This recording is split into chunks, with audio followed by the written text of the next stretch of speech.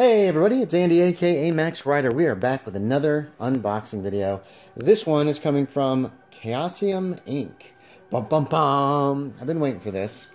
I've been impatient for this, I guess I should say, because it hasn't been that long since I ordered it. But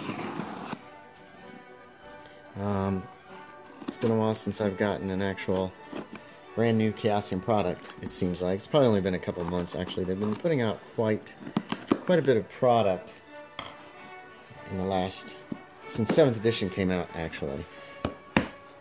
So this has got to be what I think it is, because it's the only thing of theirs that I've ordered. So we got thunder and lightning outside, so you might hear a little bit of it. Wonderfully packed, as always. They do a beautiful job with packaging, or whatever distributing company does. Either way, it's very nice, and I understand that they've been swamped with orders since they were online. But yes, oh, even shrink wrapped. Here it is, the lovely Berlin, the Wicked City. Looks to be in great shape. Oh, there's a lot of flavor text on the back. Unveiling the mythos in Weimar, Berlin. The wickedest city on earth. Actually, you know what? Let's go ahead and take it out of the shrink wrap first. I think that'll make it a little easier to read, because there will be... I hate shrink wrap sometimes. And I don't hate it. I think it's a great idea. It protects the product and all that jazz, but I hate trying to get stuff out of shrink wrap, because I don't want to damage my stuff. The other day, I found that somebody had banged my car up, had slammed their door into it in both my back passenger door and the front side of the car. So some bigger white car did that, and it really was annoying, because I've been trying to keep that car in nice shape, but I suppose it is inevitable that it happened. So I don't want to mess up something that I've purchased. Can you hear that? Could you hear it creak open? Oh, it smells great. Brand new smell. Looks like a beautiful book. Alright, let's check this out. In the aftermath of the Great War, Berlin has a reputation for licentiousness? What the heck? Licentiousness. Wow. I don't know that word. A place where anything may be had for the right price. It is both a city of hedonism and a city of business. Its streets overflow with disbanded veterans, prostitutes, destitute immigrants, and political agitators, all rubbing shoulders with button-down businessmen, scholars, and artists. The gutters run with the blood of political assassinations, where communists and Volkish nationalists clash with each other, as well as with the police.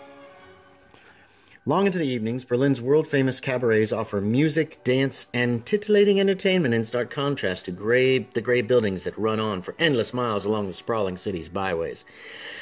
Into this bubbling stew, Berlin, the Wicked City, introduces the weird elements of the Cthulhu mythos, a hotbed of occult organizations, strange cults, and half-whispered lore. Amid the wicked air of the world's capital of sin, the very nature of what it means to be human is questioned, and as the city hurtles towards its inevitable dark destiny, the oppressive atmosphere pushes the sanity of investigators to its breaking point. This book presents an overview of 1920s Berlin as it would be experienced by visitors and residents of the time. Guidelines are presented for creating investigators for a Berlin-centric campaign, as well as investigator organizations to help bind groups together. Notable personalities, key locations, and a system for generating details of the urban landscape on the fly are provided. With crime and punishment, the city's underworld, and also its high culture detailed, the tools provided help the keeper gain an understanding of what makes Berlin unique.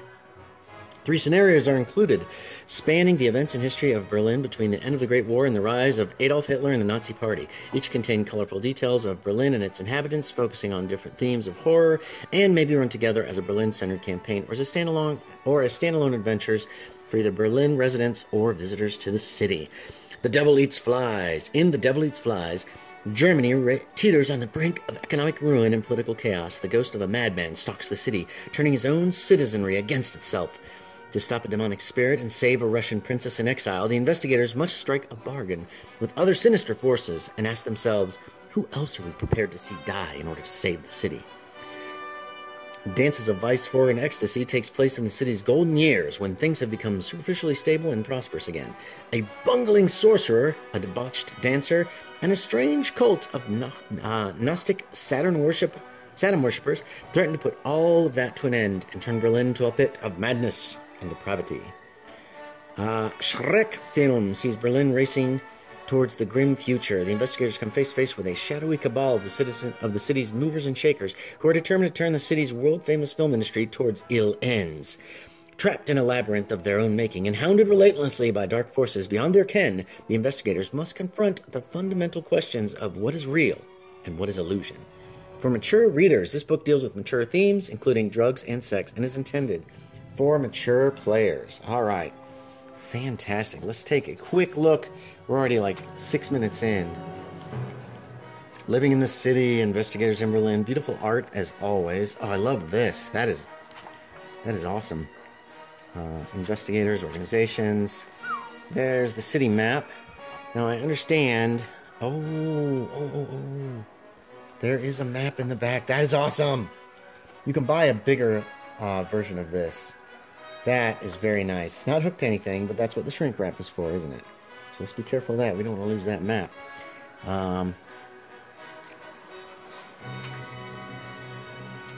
Pubs and cafes, government buildings. Berlin zones. Berlin boroughs, very nice.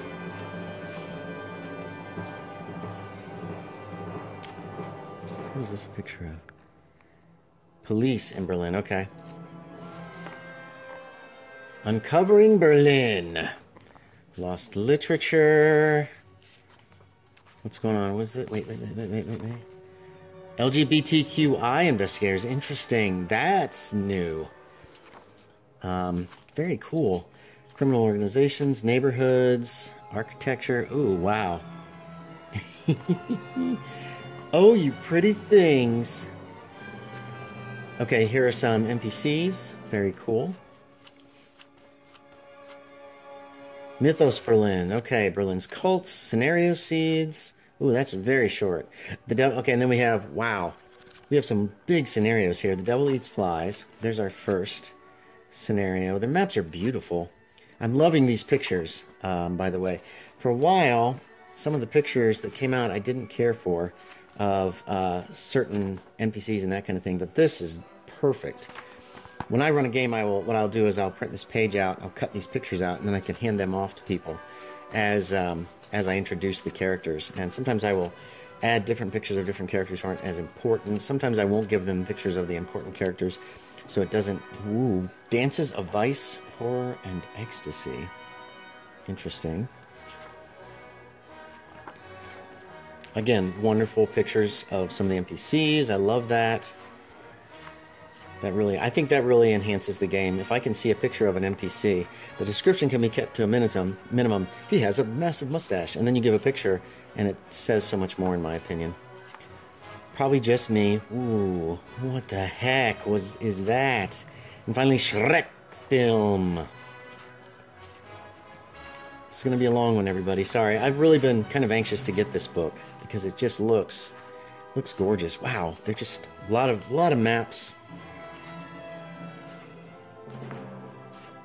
Berlin's film industry, inspirational media, that's always cool. And then they've got all the handouts together. Now I wonder if they put in a special character sheet in for Berlin. You don't really need one. Oh, an index. That's awesome. Okay. All right, so that's Berlin, the Wicked City. Thanks for watching, everybody. As always, I appreciate it. And I will talk to y'all next time.